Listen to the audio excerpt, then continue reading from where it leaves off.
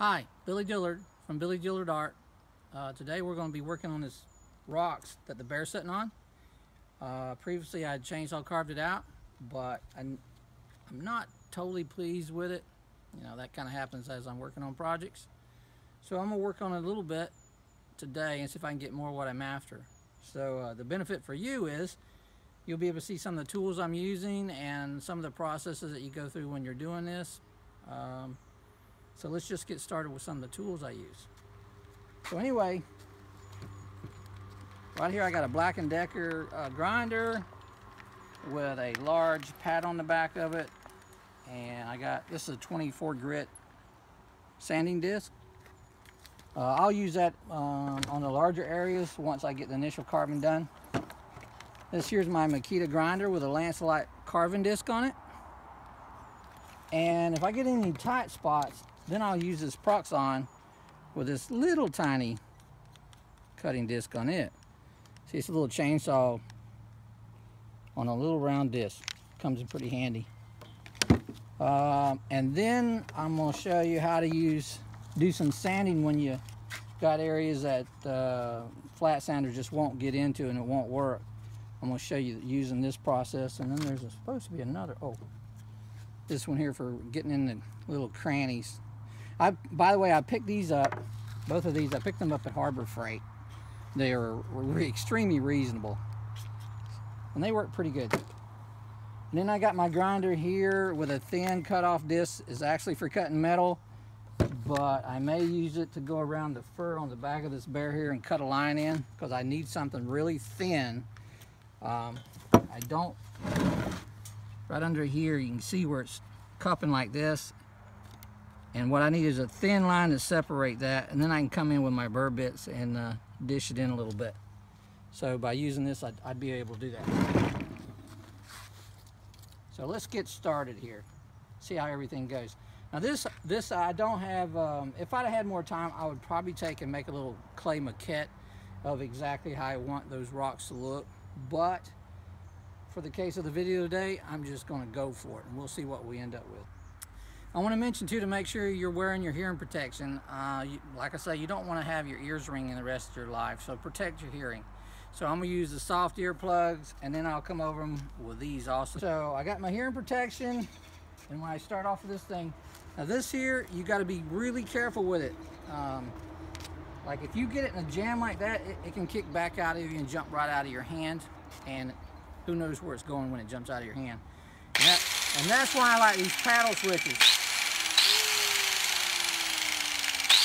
because at least if it jumps out of your hand, which hopefully it doesn't just keep running like the ones with the switch. When you turn them on, they're running wide open.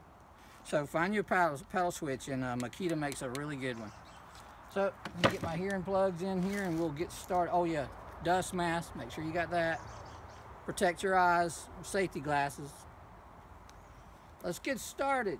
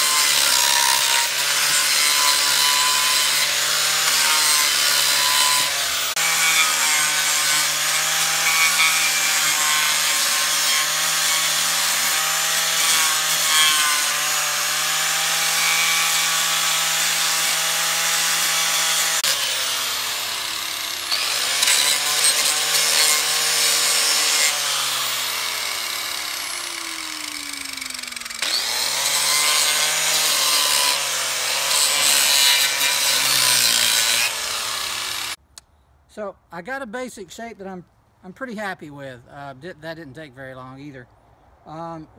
If you haven't used one of these before, take your time with them. You know, don't get in a hurry with this thing. Like I say, it can be dangerous if you jam it into a corner and it kicks back on you. It can really hurt you. So take your time with it. Get comfortable with it.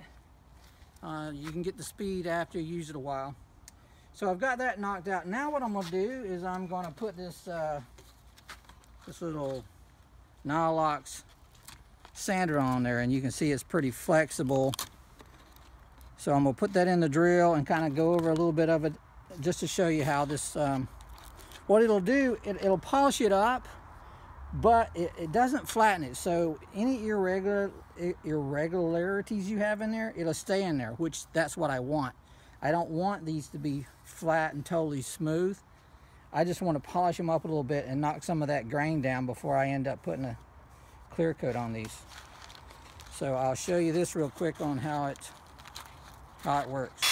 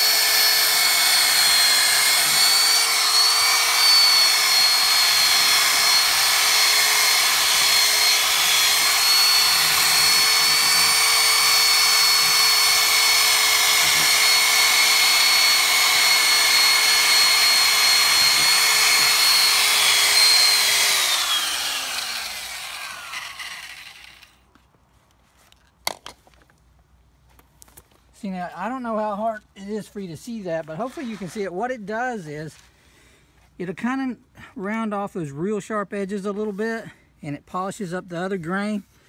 So once you put your satin clear on it, or whatever you want to do, stain it, it will give it that more of a look of the rock, which is what you're after. And you can, I mean, you can stay on that and sand it and as long as you want, but what I try not to overwork it. You know, I mean, it's just a matter of getting the look you want and move on. So now what I would do is I'd go over all these rock, the whole thing, but I'm not going to do it today because that would take longer than what you want to watch, I'm sure. But I would just do the whole thing with this here, and then come back in, switch it out for this one here when I need to get into little crannies like this.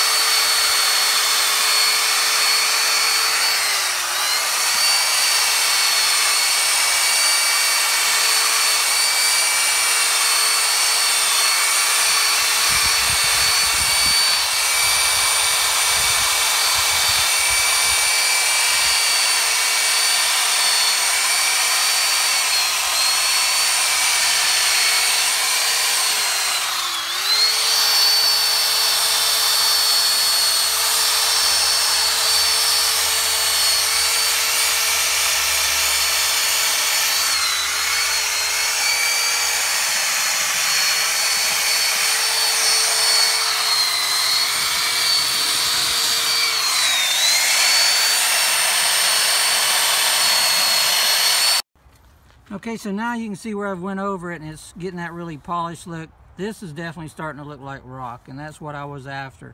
So now it's just a matter of going over the whole thing with those two pieces right there. I'm not even going to need the big disc, but if I would have, I had it. It's better to have it and not need it than to need it and not have it. So anyway, hopefully this will help you out. So what I've shown you today is using a Makita grinder with a Lancelot disc to actually really start giving you some shape there as far as your carving goes. And then once you get it carved, how to use these two little deals here from Harbor Freight to polish it up. So if you have any questions, make sure leave a comment, subscribe, share with your friends, and keep coming back. I'll be making some more. All right, later.